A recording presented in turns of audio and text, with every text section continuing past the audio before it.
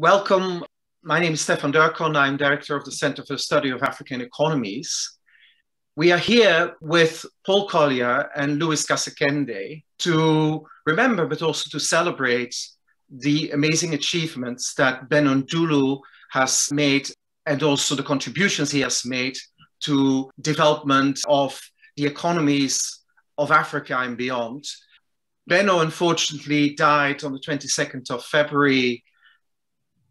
We were all very taken by his loss, but I think a commitment was made by many of us to focus on his legacy and to actually try to make sure that people, not least younger colleagues that may not have known him or throughout his period, that they realize what an amazing man he was and what a committed servant, a public servant of African development he was. So we have Louis Kasekende. Louis is the former Deputy Governor of the Bank of Uganda. He's a former Chief Economist also of the African Development Bank and a former Executive Director of the World Bank. And we also have Paul Collier. Paul is Professor of Economics and Public Policy at the University of Oxford, Lutling School of Government. He's a Director of the International Growth Center, Founding Director of the Center for the Study of African Economies, and a former director also of the research department in the World Bank. At various times in their careers, they have known Benno, but I also know very well they've known him as a dear friend. And I just would like first maybe to let Louis briefly reflect on how he first came across Benno and any memories from that period. And then I will ask Paul the same question, and then we'll talk a little bit about his Benno's career and different phases and contributions. Yes, let me start by thanking you, Stefan, for organizing this almost an informal chat on someone many of us called a great friend. I mean, I met Benno in the late 80s. I had just come back from my postgraduate studies in the UK and joined the central bank in the research department. We were invited to Nairobi to discuss research. And at the time, it was more focused on capacity building in universities and promoting research in universities. I happened to tag along. And that's when I first met Benno. I met someone that I think over the years, my impression of Benno is that he had this very beautiful brain, a very one can say, a very gifted person, a very gifted economist, a person with a very good heart, someone who talked and reached out across generations, someone who has inspired many over the years. Now, these were the early days of formation of the African Economic Research Consortium. And to put it in perspective, this is also the time when a number of countries were also implementing structural adjustment policies. So we would always spend time and talk about the appropriateness of structural adjustment policies, where these being forced on African countries. And you could see someone who wanted to promote, even at those early stages, ownership of policies, that we should be in a discussion. We should not have people who come with briefcases and they read out something and say, you must do this, you must do that. So that's the Benno I met, and that's the Benno I have known over the years. I've known him as a brilliant academic. I've known him as a policymaker, as a governor, and I'll be coming back to those issues at a later stage. Thank you, Louis. Paul? Yeah, I first got to know Benno in the early 80s in Dar es Salaam. And I was doing a study on the coffee boom in East Africa. And it was comparative of Tanzania and Kenya. And so I was anxious to be working with economists at the university in Dar es Salaam and Nairobi. And I'd already been working in Dar es Salaam at the university for quite a while by then. And Sam Wangwe, the head of the economics department, the department was just emerging from a period when it had been dominated by sort of Marxist thinking. It was sort of moving into sort of, if you like, modern economics. And Sam said, "Yeah, I've got a really bright spark to introduce you to. He's got to be working with you." And he's just come back from Northwestern University, and there was this young man who was just fired up with eagerness, with ideas, with analytic ability, with energy to actually get things done, to get some research done, some proper research. And it was fantastic experience. And so we really got on. Benno started to reveal something that he has always had since, which is a generosity of spirit where he wants to build a team of people who actually acquire this competence and confidence and ability to use economics. And that theme of actually growing a team of people able to do things, that really was the consistent thread of his career. And that's the model that needs to last and last and last and grow and grow and grow. So that's where I first got to know. And then, like Lewis, I became part of the African Economic Research Consortium, which was this fantastic thing that Benno just built in the same spirit of we African economists, we need to get on top of all this economics so that we can do our own thinking, because we know context so much better than these guys who are flying in from Washington on a plane. We've got to be able to do our own thinking. And that was the spirit that infused the AERC. It was a privilege to be part of that. Thank you, Paul. It makes me think of, in a very different way, how I first met Benno, which was as a PhD student, sitting in Dar es Salaam, trying to find any government official willing to talk to me about what was happening in agricultural markets and grain markets.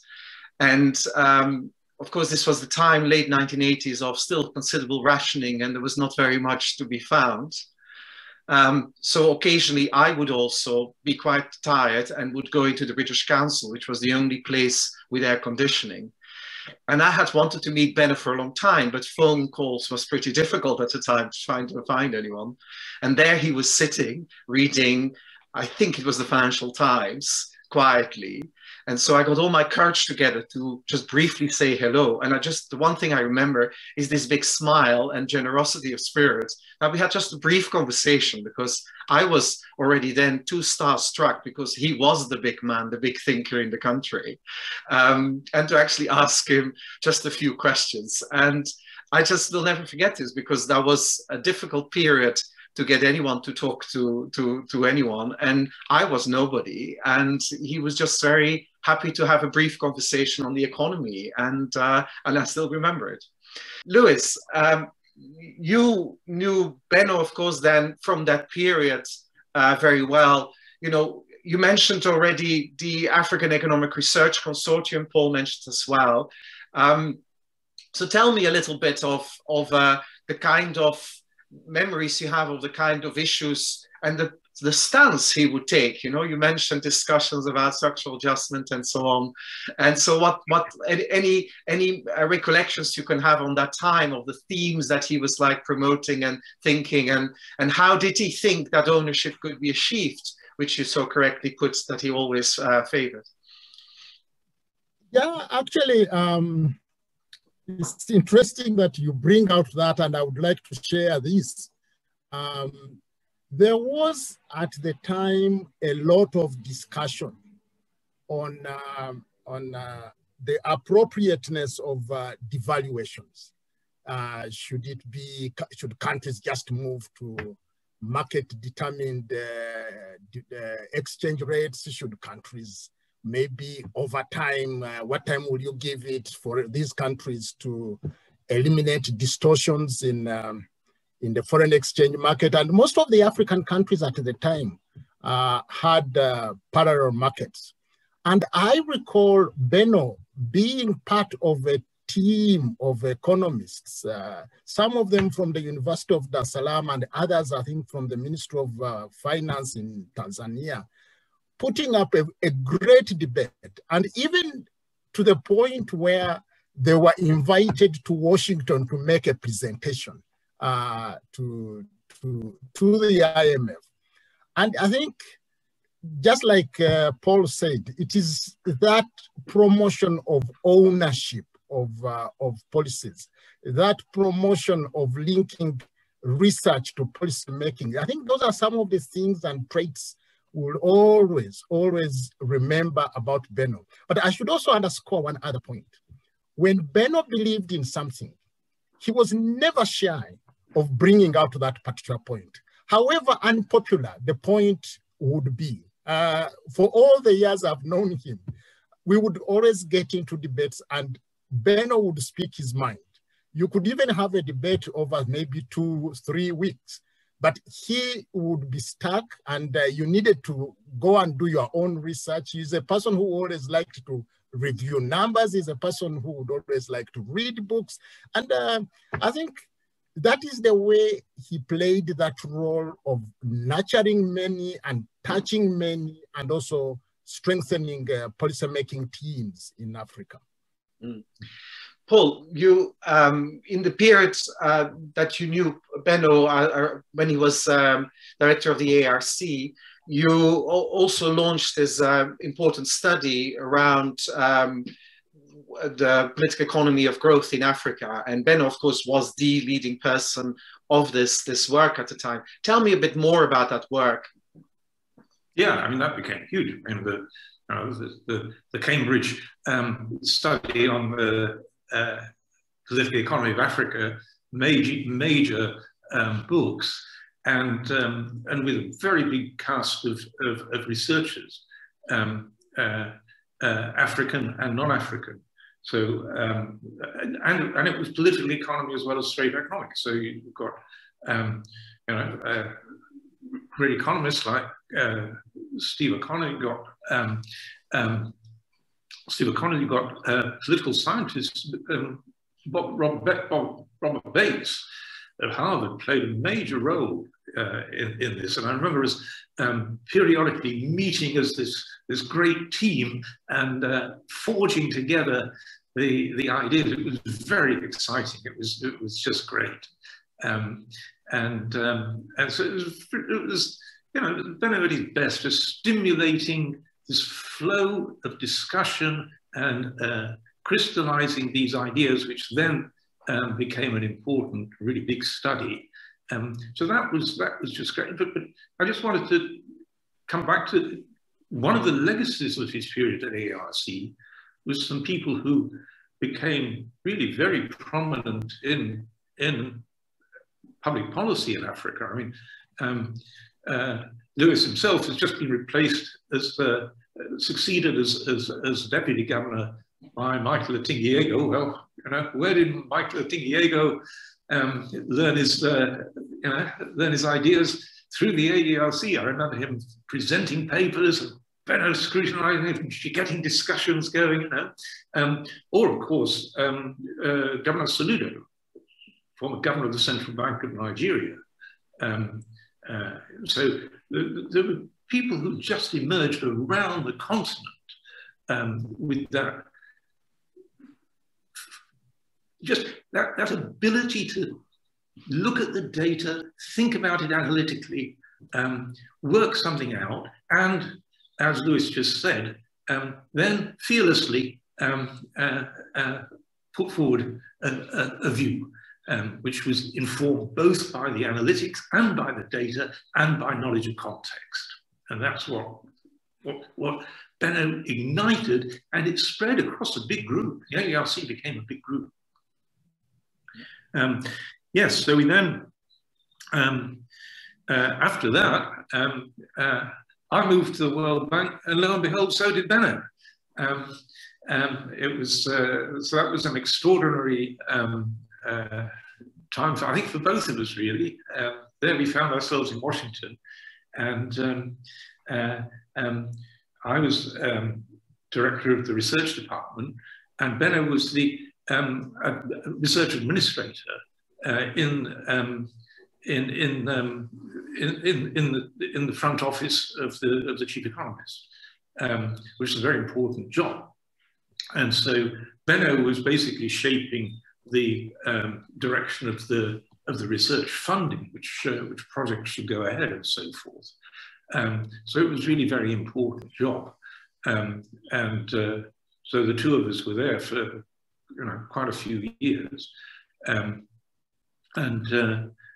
Benno actually sort of used that period not just to know the World Bank, but to get some roots, I think, in Washington, and connections with economists more broadly in the United States. Of course, he had his education at Northwestern, so in many ways he was better adapted to America than I was. And then, Lewis, did you overlap when you went to the World Bank? Yes, I was there.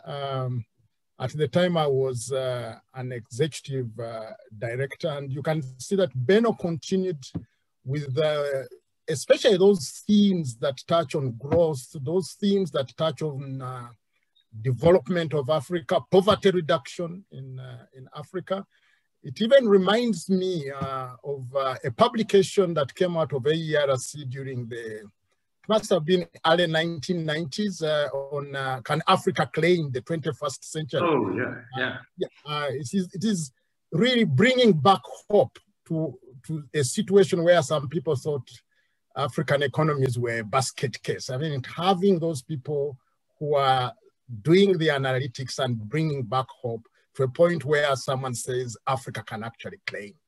Yeah, he did that with Ibrahim al-Badawi, and we should acknowledge Ibrahim's role in this, that they were a fantastic double act. It was a wonderful pairing, wasn't it?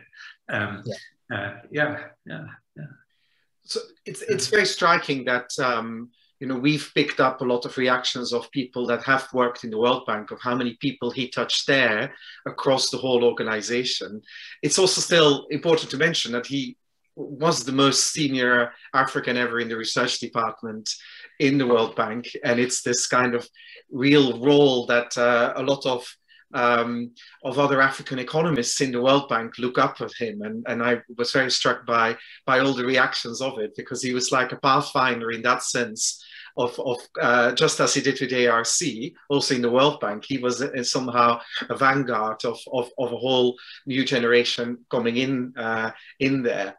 And also we should acknowledge roles he played working indirectly or directly for the World Bank, for example, in South Africa, where he's still incredibly fondly remembered. And the economic team, even today, will remember the role that he played as an excellent broker and clear mind in these crucial periods in South Africa.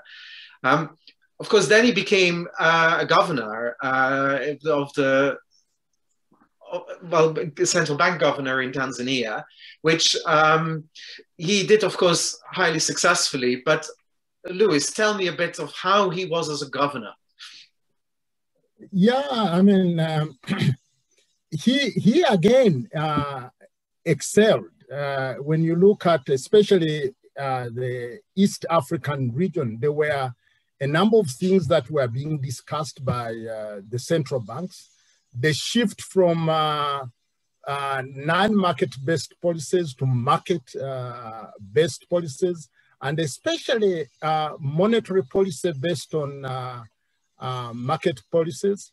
And you can see Benno again, sitting with colleagues, looking at the capacity building within central banks, and sitting with colleagues, guiding that process of pushing central banks to market-based policies, sitting with colleagues and looking into all issues of supervision, monitoring. How do we react? Should it be coordinated reaction of banks? Because as you move to market-based policies, there's also speculation in these markets, and these are very thin markets. And you can see Benno taking the lead on coordination of those policies. There was also the whole talk, and not only talk, but the decision that we would move to a single currency. And the central banks did a number of studies, and these were discussed at the East African level. And Benno again was a star performer. These are not easy things of saying 5 countries come together and move to a single currency. So if you were to make an assessment of how prepared the region is, I think there is Benno's performance and Benno's views in that preparedness of moving on to a single currency.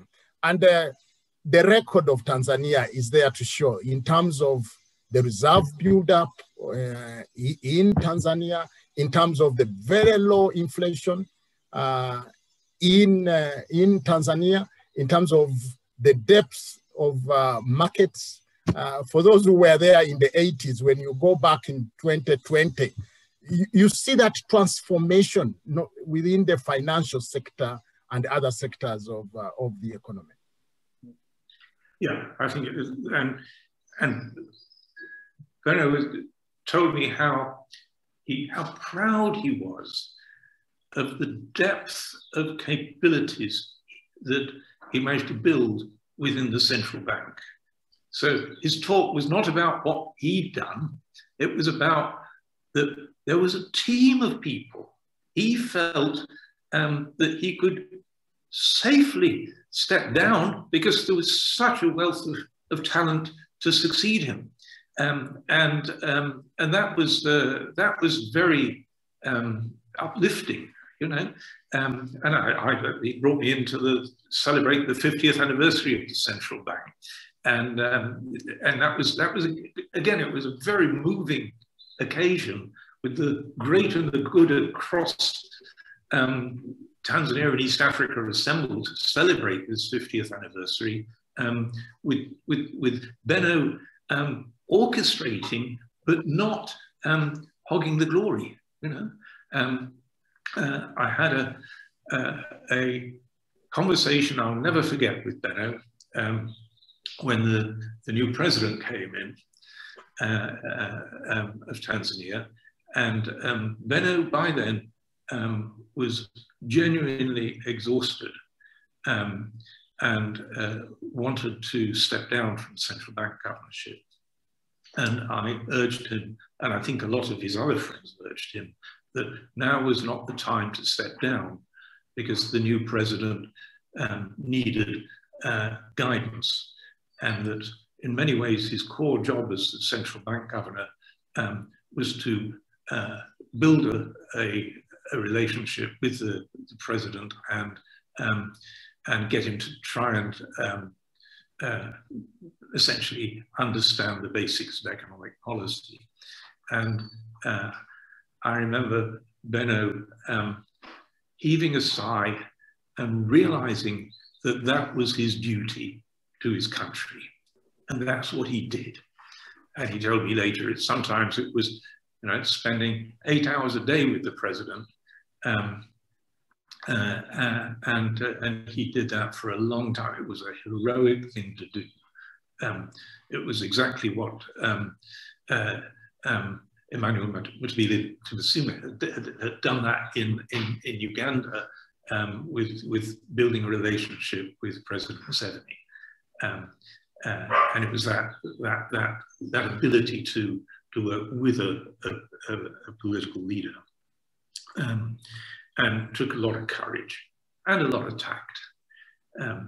So that was, and then finally, in his role as central bank governor, and of course you as well, because we both saw this, I convened a meeting of central bank governors, African central bank governors, which was going for 12 years now. And Benno was the unquestioned doyen of that event.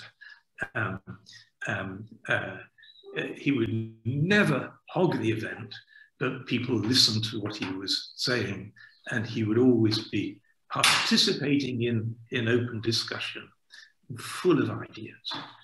So it was a remarkable annual display of Benno at his best of doing these discussions. So that was an ongoing thing where he'll be very sadly missed. But you know as well as I do there, Lewis, that he was such a powerful contributor.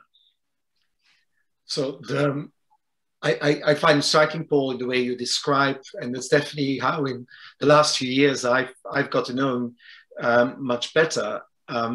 It is this combination of this trusted, steady hand. What Lewis emphasized, Benno never does groupthink. He thinks, and he will say how it is and how he thinks about it.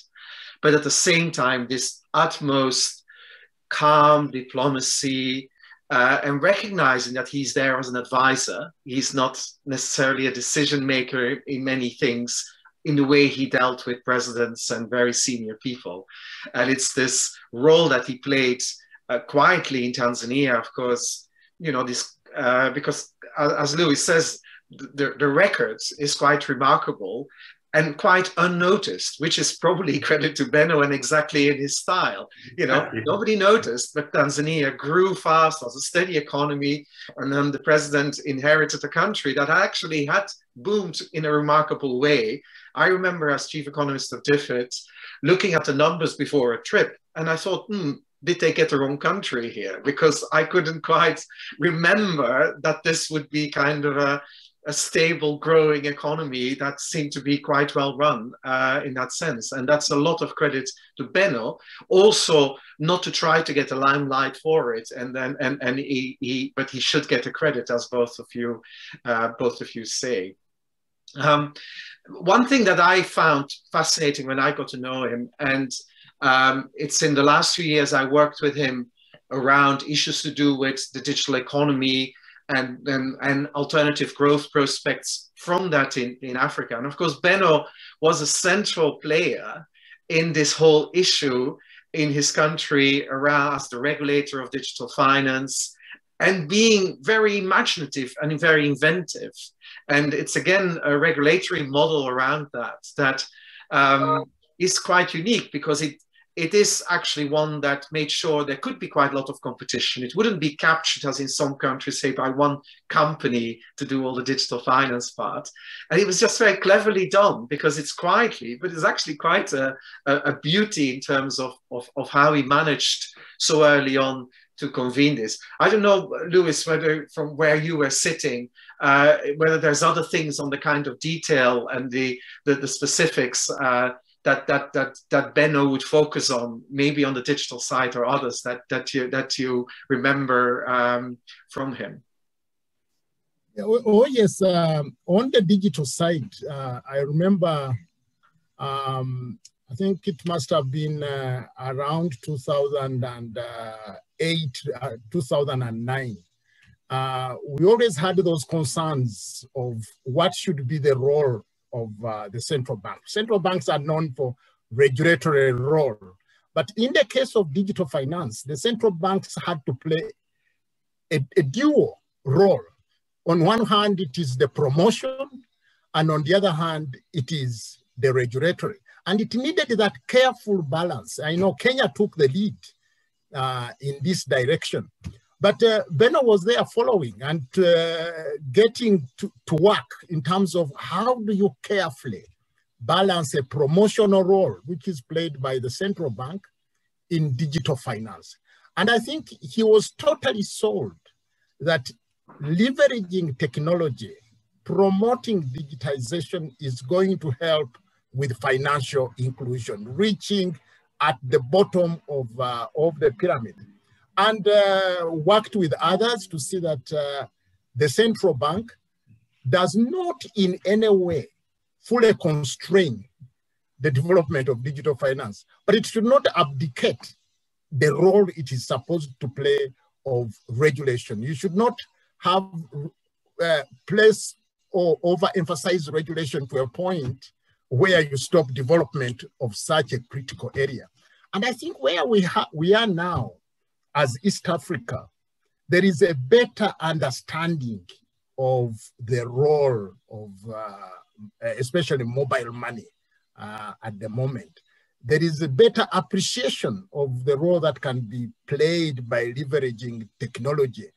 And I think there are now many more followers. You had those who were in the forefront. And I think when the history is finally written, we will have to say thank you to the Kenyans and thank you to the Tanzanians in terms of showing us the way. Maybe one other area, but this is something because I may not have another opportunity that I wish to flag, is that Benno was also very concerned about the sustainability of AERC. AERC has been supported a lot by donors, and Benno was trying to see that there is a transition, some shared responsibility between the Africans as a stakeholder group and the donors. And he organized the Governors Forum when he was governor. And now we have a number of central banks that are making a contribution to AERC. It is showing also enhanced ownership of the African stakeholder. I thought I should also flag that. Thank you. Excellent. So let me on the comment finally on these ideas around the digital economy, that, you know, the way I'd worked with him is that he was so passionate about it. He, in fact, until days before he unfortunately died, he was working on a paper on digital taxation and try to get, you know, how would you do it actually in a sensible way in a resource-constrained environment like Africa, where you could not do it maybe in a sophisticated way as it may be happening. And he was so convinced that the digital side and being so forward-looking is that there is all that future. And he was never a man of the past. He was always looking forward, because that's what I overall think of it in Tanzania. He was thinking of how do I get Tanzania to move forward in the growth path. In ARC, he was thinking of how do we build up the capability of economists in Africa to own their own future in the central bank. He set a very steady trajectory for growth for the country. And it's actually very striking is that he wasn't just a commentator, as often people are, as even economists are, on the present. He was always thinking, where can this go? Where can this go to next? Where do we need to go? And I think that's definitely, for me, a strong abiding memory of that. There's this man that talks in a very unassuming way. Sometimes he will, in his public speaking, he was talking often very softly, very clever technique to make sure everybody was listening carefully. And he would say, not with massive gesticulation or with lots of intonation in different directions. It was all quite steady. But when you start listening about it, it was actually, no, I'm telling you something you better listen to because it matters for you for the future. It matters to you how you think and so on. And, you know, that's definitely something I will always remember very well. Maybe I should, to close, offer you the chance to say something finally. So maybe, Paul, anything finally to add? Thank you. I want to end on a note that Benno was indeed very much focused on the future. And that's why his example really does need to live on. We need Benno's sense of the future. So I'd done a little book called The Future of Capitalism, 2 or 3 years ago, which became quite influential. And so the Oxford Review of Economic Policy journal gave me the opportunity to co-edit a special issue of the journal on the future of capitalism. And we got the world's top economists from completely around the world, each to agree to write an essay for this volume on the future of capitalism. And of course, I included Benno in this. And one of the saddest emails I ever got, it was one of the last I got from Benno, was from his hospital bed to say, I've been working on this now, whilst I'm hospitalized, I realize I just can't do it. I just can't do it. I'm going to have to stop. But Benno has stopped working on the future of capitalism, but Benno would really want a new generation of Africans to step up to the plate and themselves think about and shape the future of capitalism. And that is Benno living on, his example, the example to follow. Thank you. Benno was a visionary. We should accept that. I think he's nurtured many people. He has mentored very many people. And I think if one has to look at a legacy, it is that contribution that he has made, especially to young economists, building the capacity of the future economic leaders in Africa. By the time of his death, there are people who had become governors, there are people who had become ministers, people who had become vice chancellors, but there are many more who are at different stages in their career. And I think that is what Benno did. And if there is anything we can do, is to continue the nurturing, mentoring of young economists. That is what will make growth, development, poverty alleviation sustainable in Africa. Luis Kasekende, Paul Collier, thank you very much for the contribution. Thank you.